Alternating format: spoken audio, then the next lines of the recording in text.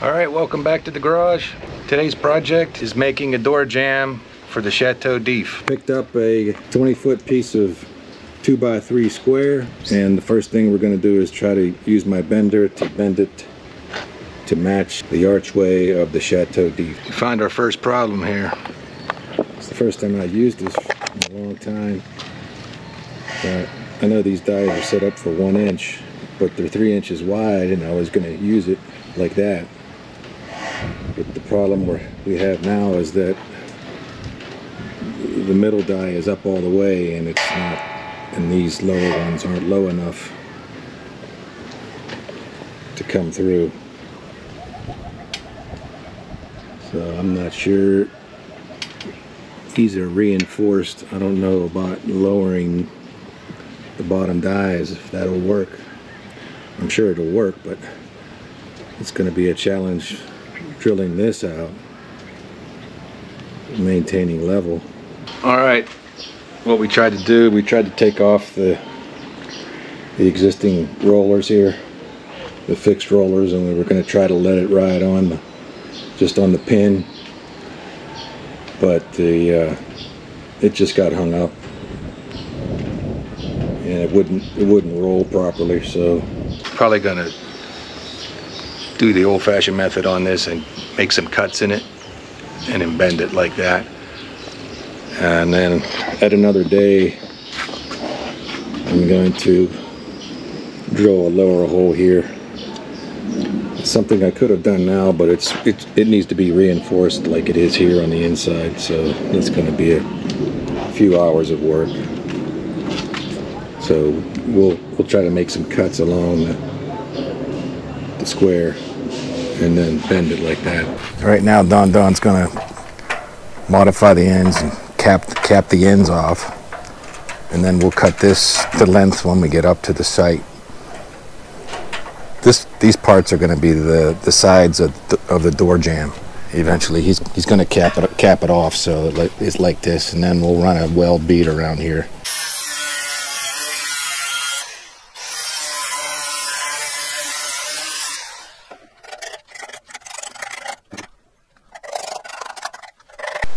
This is where we got yesterday. This is going to be the jamb for the arch. So we bolted it in 5 places on the top, and then 2 on each side. And we have our vertical jambs right here. They're measured and ready to go. I think we're going to install those next. I just bought a pancake compressor to leave up here, and we use my my air chisel to chisel out some of these rocks, so the vertical jambs are nice and level, or as level as we can get them. We're on just on the outer edges of Hurricane TORINO. It's been raining for about 3 or 4 days. We didn't get any high wind or anything, just a lot of rain, but I hate just sitting at home, so we're out here working anyway. But today we're continuing to work on the Chateau to build the door. We spent yesterday creating a jamb for the arch, and today we're back with some more material. And I brought my tubing bender with us up here. We'll try to finish up the door jamb and then start on the door itself. But let me show you how we got this thing up here. We got 4 pieces of 1x1 square tube, and then I brought up our bender here, and it was kind of tough. This thing is heavy, so we're going to take this all over here to the Chateau and get to work.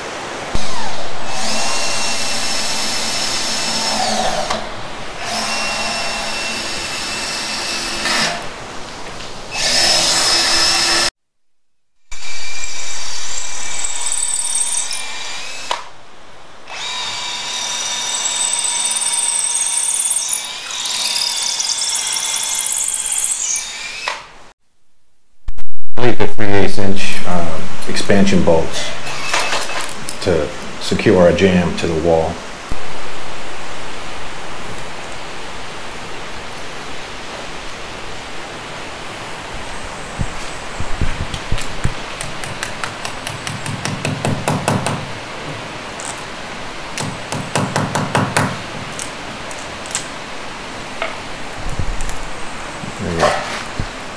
Just a little bit more.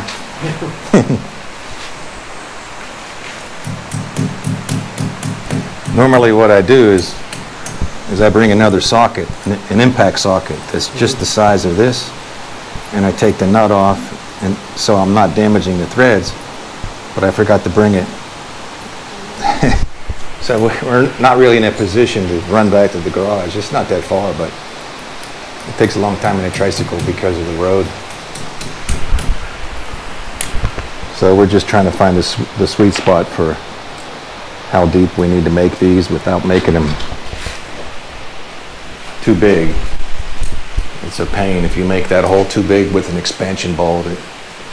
It's hard to tighten, and the hole might be too big, and it will never tighten up. Don Don's going to try to fit the jamb in.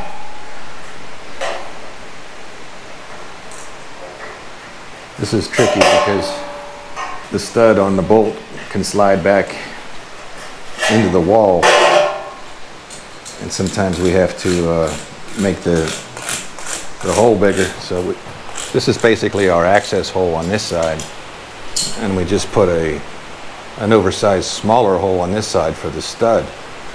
But sometimes it's not big enough to, you hit the side of it and it pushes that back in. So it's a little tricky, but especially when you're trying to get 3 on at the same time.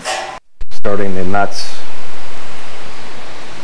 on the bolts, and I told them the difference here is up here on the arch, if we dropped one, we just put our hand here and caught it.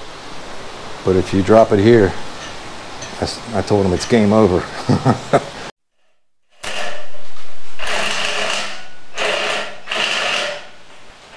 Did you get it?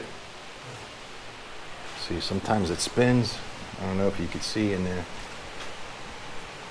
Sometimes if your whole bolt spins, you're kind of in a pickle, but you can bend your drill back and forth and make that head catch. But he got it.